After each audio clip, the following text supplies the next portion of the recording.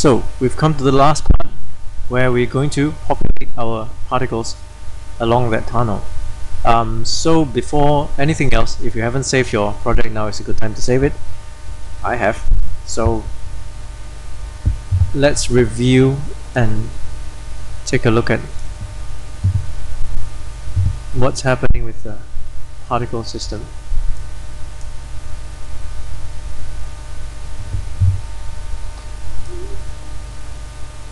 Okay, so how do we make the particles exist before that frame? So this is how I'm doing it. I'm going to start the particle emission process way before the first frame.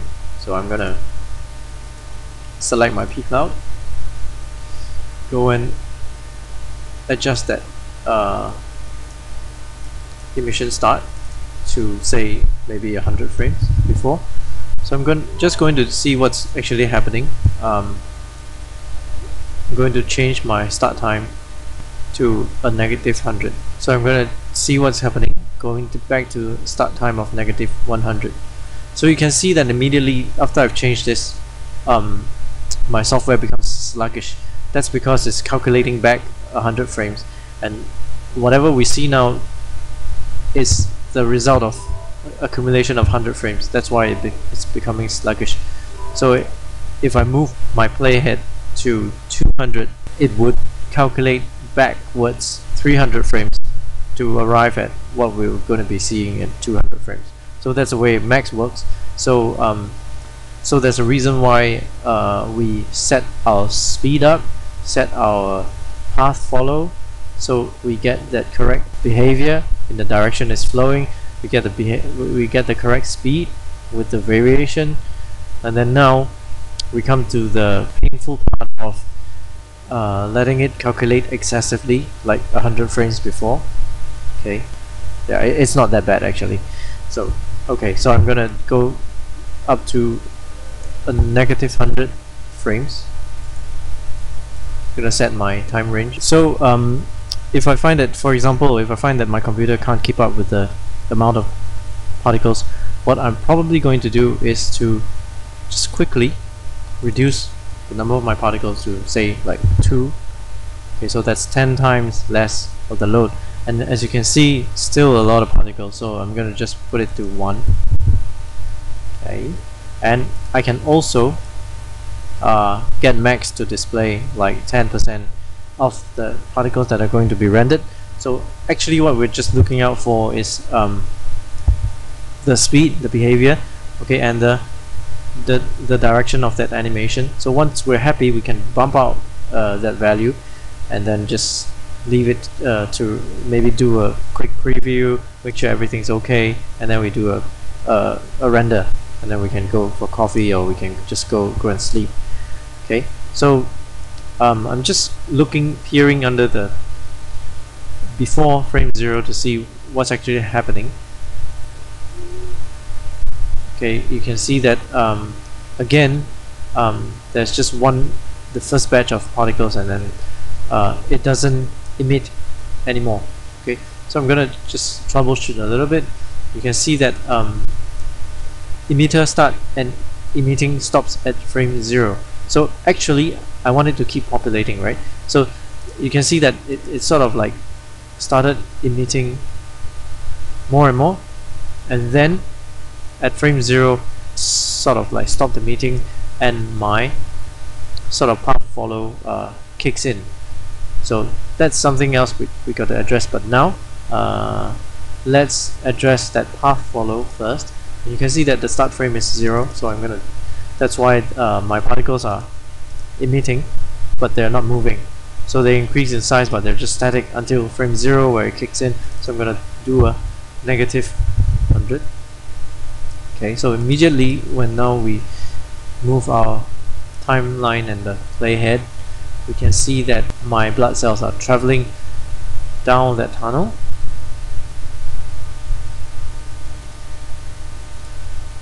But very soon, because of the other problem that we were having, at frame 0 it stopped emitting. So I have a breakage in my supply of blood cells.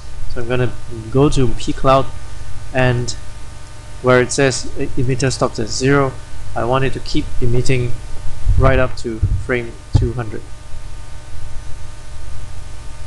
So now we'll have our continuous supply of blood cell. Okay, and sort of like because we have tweaked where our blood cells would stop and live up until, you can sort of see, okay, some blood cells start to die even before they reach the end of the tunnel. So right now I may want to address that. So that has to do with the travel time. Okay, so I might want to give it a faster travel time, like 225 or 215. Okay, so take a look a little bit again. You can see that the earliest blood cells that die off, I'm seeing one here.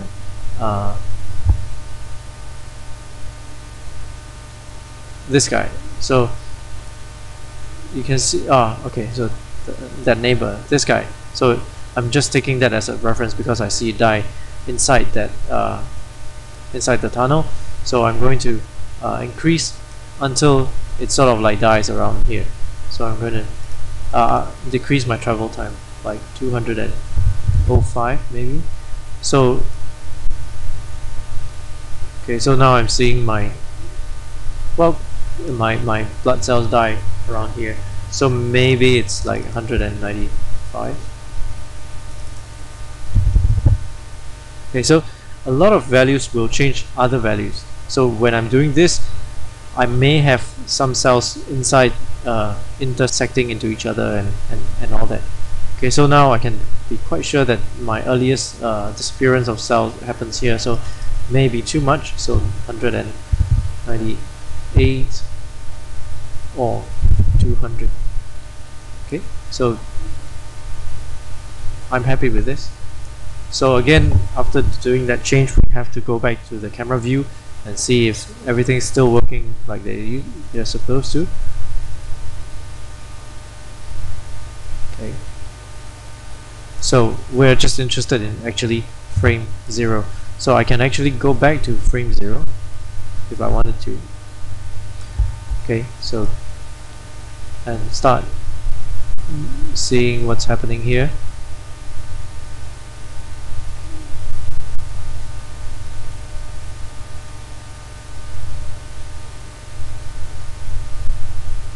Okay, there may be a point when actually you would see red blood cells, although they're traveling along the tunnel, but because of that, the undulations of the shapes that we're having, they may eat into the geometry. In such a case, the way to fix that would be to reduce the size of that emitting radius of volume. Okay, so let's say this guy maybe traveled too far and is intersecting with the wall. So all I have to do is just go back to my P cloud, okay, and lower down that radius. So when the particles are born, it's like more removed and further away from the wall. Okay, but of course we are trying to strike a balance here. If we bond the particles too clustered together in a smaller space, they may start intersecting with each other again. So it's a lot of hard work and a lot of like checking that everything looks correct in the viewport.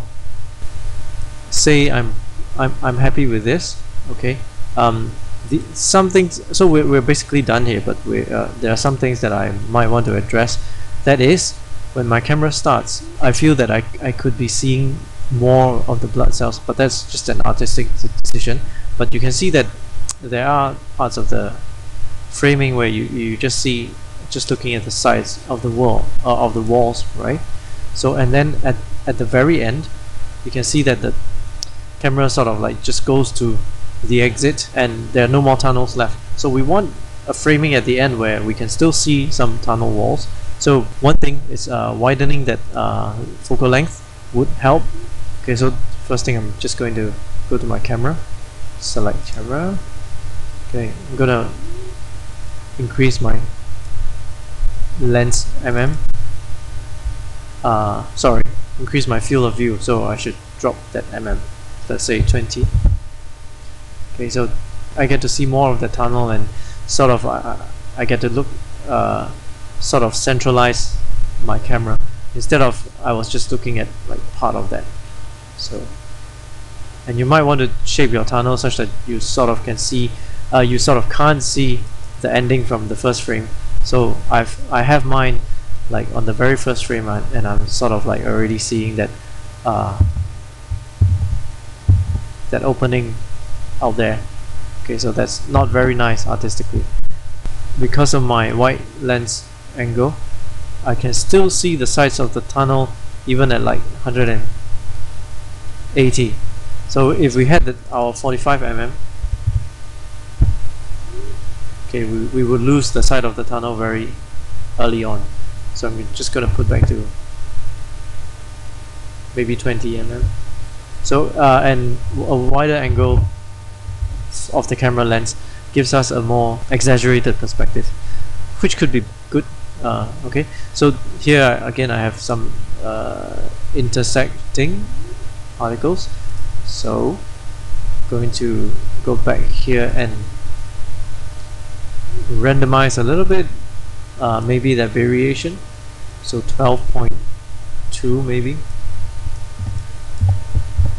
Okay, so because we're at the last frame, it always has to look back to -100 and starts emitting the particles, and then calculate what we're going to see at the last frame. So 12.8. So my objective is just to, like, vary the speed so that they are further apart from each other. Okay, so instead of increasing that that percentage variation, I'm going to drop to decrease that percentage variation. Okay, so now they are like sort of like apart from each other, but again I got to check my whole sequence to check that everybody's like happy and not eating into each other.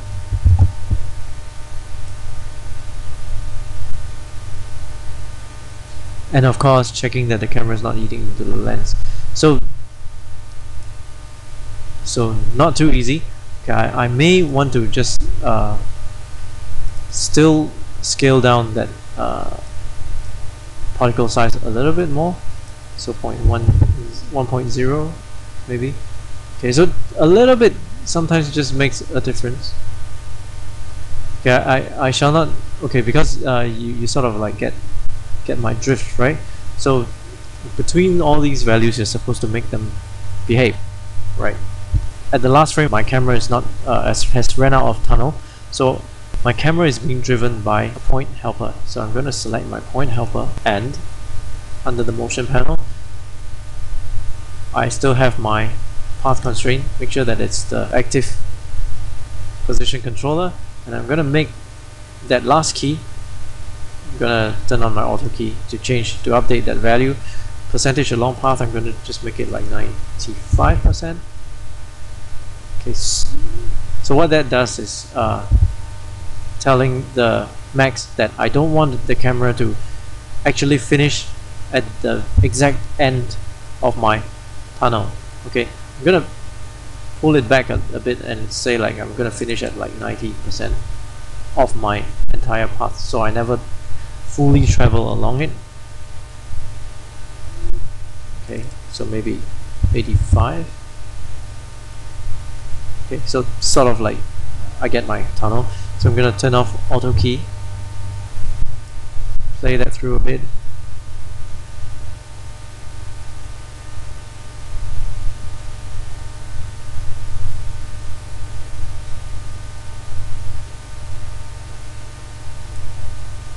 Yeah, so that's my ending.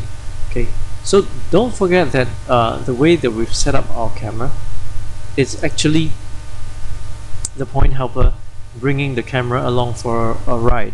So my camera is actually keyable, so that makes it quite convenient. For example, because of the way the spline is banking, my last frame doesn't have the mouth of the tunnel centralized. So if I actually wanted it, I could have actually set a key, okay, or have an animated offset of that camera, rotate that a little bit so that it's the tunnel is centralized. Okay, hope you get what I mean. Okay, so gonna undo that, and also sometimes you remember where the camera was going through that blood cell. Because my camera is free to travel away from that helper, away from that point helper, I could set a key so that the camera sort of like avoids that blood cell, and then somewhere further down it goes back to 0, 0, 0 from the space, so that it's traveling again at the exact position, facing the exact same way where the point helper is facing. So we have great flexibility here. So if I could offset my camera and make sure that it doesn't crash into a cell or whatever, then the only thing that I'm gonna be worrying about is that the cells do not intersect between themselves and do not intersect into the wall of the tunnel. So now we've sort of come to the end of the tutorial. I'm gonna quickly show you the flexibility that we have again with the spline tunnel rig.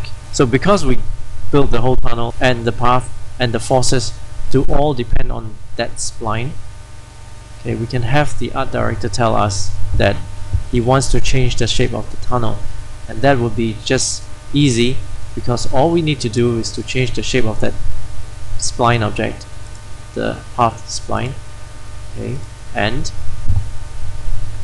select the vertex. I'm just going to show how everything's going to update. Select the vertex, change the shape. So you can see that it's sort of like becomes laggy, but you can see that the shape of our tunnel is changing, which in turn drives the geometry, which in turn also drives the path of the camera, which in turn also drives how the particles are being traveling along the tunnel, which is actually the path follow, relying on that shape of that spline to push the particle along. Okay, so that is the power and the flexibility of procedural based objects having live connections with each other. Okay, I'm gonna put that back now. Okay, I can actually lengthen it, and I can actually shorten it, which in that case I would have to reposition my particle emitter to again be at the opening of that new particle, the new tunnel shape. Okay, so thanks for watching. Hope you've learned something, or at least found out something that you didn't found out before from this tutorial. I'm Patrick. I'll see you again soon in the next tutorial. So hope you enjoy it. Bye.